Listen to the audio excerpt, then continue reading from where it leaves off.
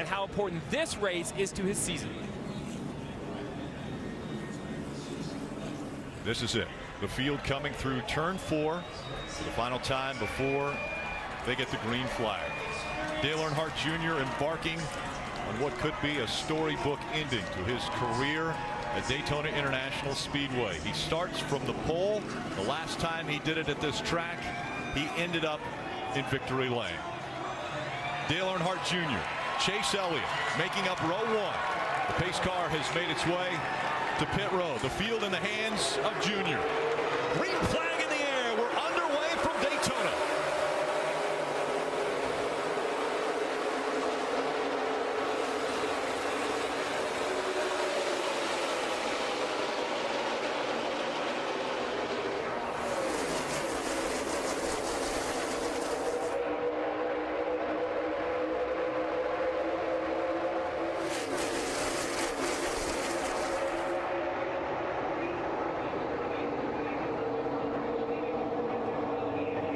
Great perspective as we see the bat cam going down the backstretch at 100 miles an hour. That camera moves from one point to the next.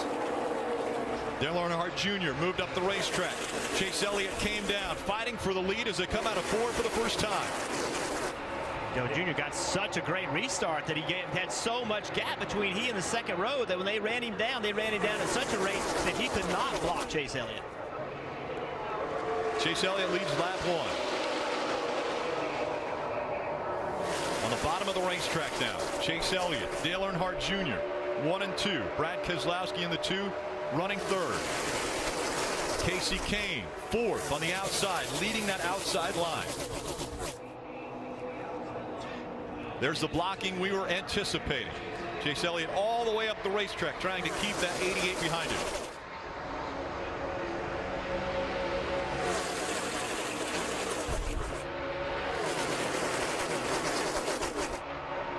2 by 2 all the way back. And now 3 wide racing as they come through the tri-oval.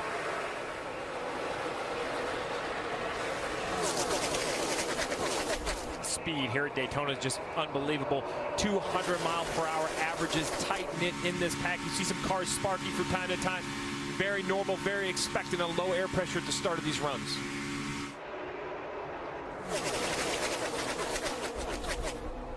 Down the backstretch they go again. Chase Elliott moves all the way up the racetrack. That's where Dale Earnhardt Jr. was trying to move to get some momentum, maybe get in front of teammate Kasey Kahne to try to pass teammate Chase Elliott. Hendrick Motorsports well represented at the front of this field. Brad Keselowski in the 2. The 3rd car back on the inside. Jimmie Johnson in the 48s. Still mid-pack, closer to the front than the back. Well, and that's the struggle, Rick. That's the struggle the drivers have been talking about track position. You see Jimmie Johnson has a decent race car, but he's in the middle 3 wide. There's really nowhere to go. The track is clogged in front of him. He just has to be patient, wait for the door to open up as Dale Jr. gets shuffled out of line. Brad Keselowski takes advantage of Dale Jr. coming down the racetrack, and now Dale Jr. on the inside will try to get the inside line moving, but Keselowski's taken 2nd away, and here comes Kevin Harvick in the 4. Helps coming though to Jr. 21 pulled right up behind him. At the same time, the leaders tried to block. That helped Dale Jr. as well, gave him a little bit of sniff of that draft, so that's going to help pull Jr. back to the front. Chase Elliott goes low once again, opens the door for the 2. Here comes Brad Keselowski. He's going to move on the high side, trying to take the lead away from Chase.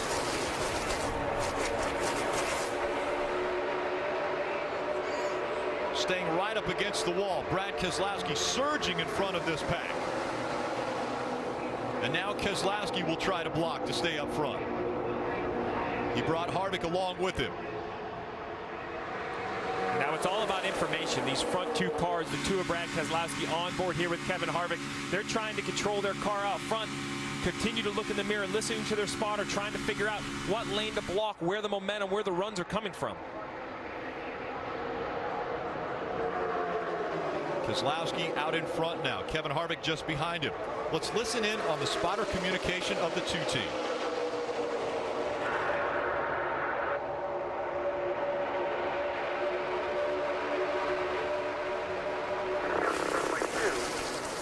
By 2, tight behind him. Bottom lane is going to get a lot of stored energy here. 88 solid on the 24, going to come forward to 84.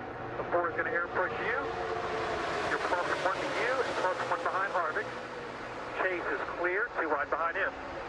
4 and 24, single file and 2 wide. High lanes 4 back. Dale Jr. is all over the 24. That'll be big energy out back on the bottom. Bottom 8 energy, Harvick went up top with the...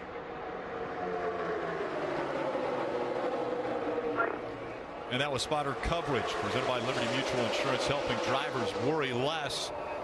You heard that Boyd there, or Joey Meyer, excuse me, the spotter for Brad Keselowski, giving him the information behind him, but Brad Keselowski still looking in his mirror to watch which line he has to get in front of. Boy, and Rick, when you mean behind him, Jeff, he didn't mean 1 car behind him. He was talking about the 24 and the 88, who were 3 and 4 cars behind him.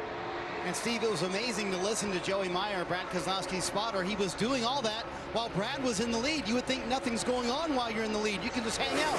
That's not the case, is it, Jeff? He wants as much information as he can. Where's the energy coming from behind me? That's as key as anything in a plate race. That's right. That energy is the run. A guy pushing another guy, getting that run with the leader. You can't see that develop. You only see it after it's happened, and then it's too late to block. Chase Energy fakes low, and Chase Elliott goes for the lead on the high side.